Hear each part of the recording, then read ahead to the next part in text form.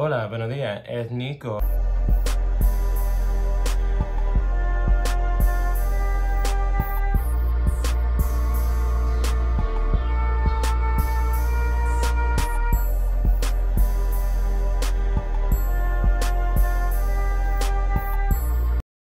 What? I was say you got a problem with something? No, you're the one who's looking at me and you're the one who's saying something. You was just in my face, so I was just wondering.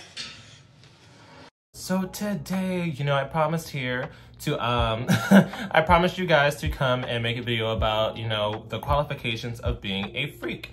And you know what? I'm gonna make that. I haven't decided if it's gonna be on Patreon or on my main channel, because I like to keep the juicy shit on Patreon. But essentially, I'm sorry. Also, I'm gonna try not to laugh because I got at least 2 people telling me, oh, that laugh, you need to space out your laughs. You always laugh, and bitch, I like to laugh. It's a nervous coping mechanism. What can I say? I laugh when I'm nervous. I laugh all the time. So I'm gonna be laughing. That's just me. I'm not about to come on here and defend me as a person, bitch.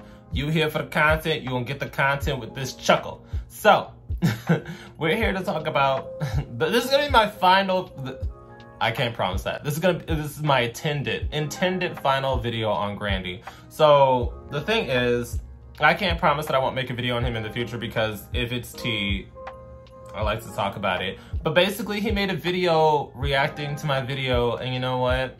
It's cool. It's cool because he was actually kind of respectful. Aside from the first comments of irrelevant gossip vlogger. I guess I am a gossip vlogger.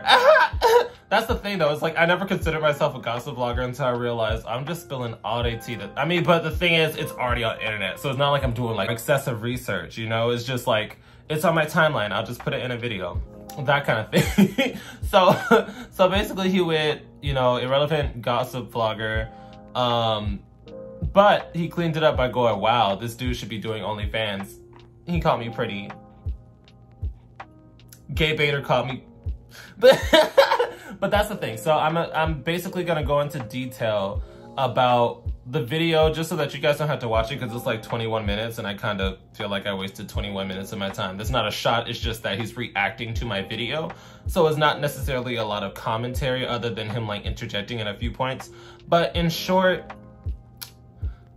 he said I need to back off Malik. He said it playfully, but at the same time, no.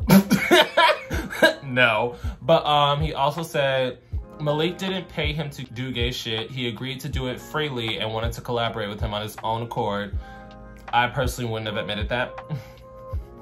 That's my thing. I personally would have kept, like I said, I would have been like that one dude, Lamont, whatever. I would have just been like, nah, he paid me, that kind of thing. But no, he was honest. He was like, I agreed to do all that shit. I did all that shit. I did it. You remember when I said the guy was sucking on his toes while he was masturbating, and he also slightly touched the guy's dick? He was like, but I touched it with my feet. That's still gay, But this video should be short and simple. I'm just gonna recap essentially what he said. Other than that, that's all he really said, other than when he originally clapped back, how he went on the quote-unquote homophobic, rant on Instagram saying he would never fuck a man, etc. He did it because somebody came for his family. Like, somebody came for one of his loved ones that he had posted, and they were talking mad shit. And you know what? I understand that. But like I say, when I used to defend Cardi B, because she gets unwarranted hate sometimes, but when I used to defend her, because I like to see Dominican people winning. When I used to defend her, I would always say, well, she was provoked. You know what I mean? So if somebody provokes you, you have the right to reply with however you want, but this is where I always say people can talk about her, do whatever, like drag her, etc. Because you can say what you want in retort to somebody provoking you, but that does not absolve you from what you said. Meaning, you have the right to reply, but you also have to be held to the consequences of what you say back. If you had just done this privately, since you said this was against one person, that would have been another thing. If somebody chose to expose you after that, that's on them. But you went to your public platform on Instagram to publicly say these things like, oh, I would never fuck a man, and y'all out of y'all minds, and y'all forget y'all pay me for that shit. When you're replying to quote unquote one person and or your haters, you should reply to them in private if they provoked you in private, or else we're just gonna be able to hold you accountable.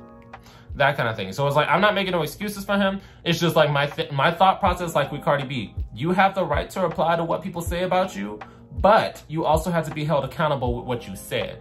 Like, that's my thing. Like, I'm a very understanding person. You know, I look at it from both sides. Like, obviously, if somebody's talking disrespectfully to you and your loved ones, you have the right to reply. It's just you will be held accountable with what you said. Just because somebody provoked you doesn't mean that absolves you from any inflammatory language that you use. So, other than that, there wasn't much to the video. You know, like, it's like I said, this is gonna be short and sweet. I was just recapping what I said, but basically, he said that he wasn't gay baiting, he was just pushing the envelope.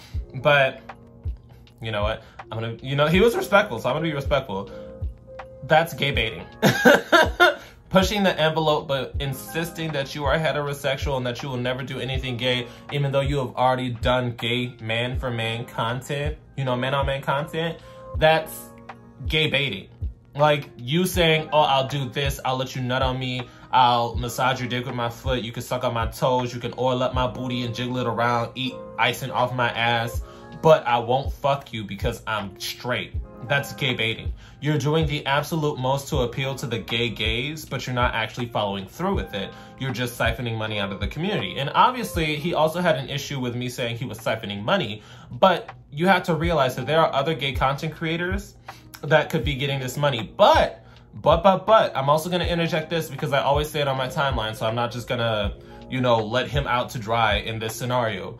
Gay for pay would not exist if the LGBT community stopped supporting him. So I can't really say that he rightfully siphoned money out, because obviously this money could be going to another gay content creator, but this man would not be getting your money if you were not giving it to him. I understand that he is straddling the line. I understand that he's hyping up his bi-curiosity, but at this point, we know that he is a heterosexual man. If you are still giving him your money, I am not holding him liable, because you are willingly giving this man your money when he has blatantly said that he is just gay baiting.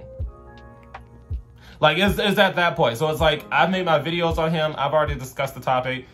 I really don't want to have to make a third to fourth video on this just because it's like, it's not that important. I mean, the video's got views, so I'm not upset about it. It's just more of a, I've discussed this and now I'm just going in circles discussing this. So in short, he is indeed gay baiting by quote unquote pushing the envelope. He admitted to doing all of these things on camera and understands why people would be curious about his sexuality.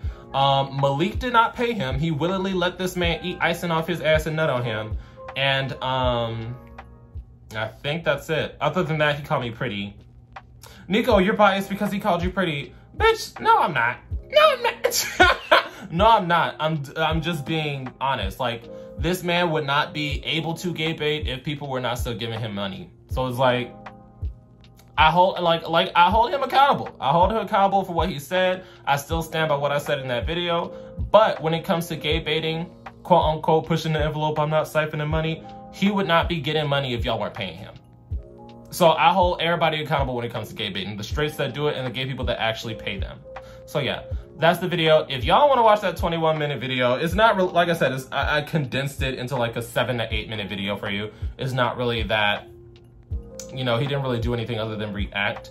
But yeah, that's about it. Thank you for calling me pretty. I'm still not making an OnlyFans. If you like this kind of content, follow me on Patreon at patreon.com/NicosAesthetics. If you like video games, follow me at twitch.tv/NicosAesthetics. If you like thirst traps, Instagram, Nico's Aesthetics, Twitter, Nico's Aesthetics. If you like violence, sorry, somebody messaged me. Nico's Aesthetic, that's my alt. But yeah, that's it. I hope everybody has a good day. And yes, my skin is glowing again. And we love to see it, baby. Boop. And once again, a quick thank you to all my patrons on Patreon, and a quick shout out to my third eye tier patrons. Your support means everything to me and helps me do this a lot more smoothly. I will also be listing this week's live stream topic in case anybody wants to join in on the fun. I will see you guys there.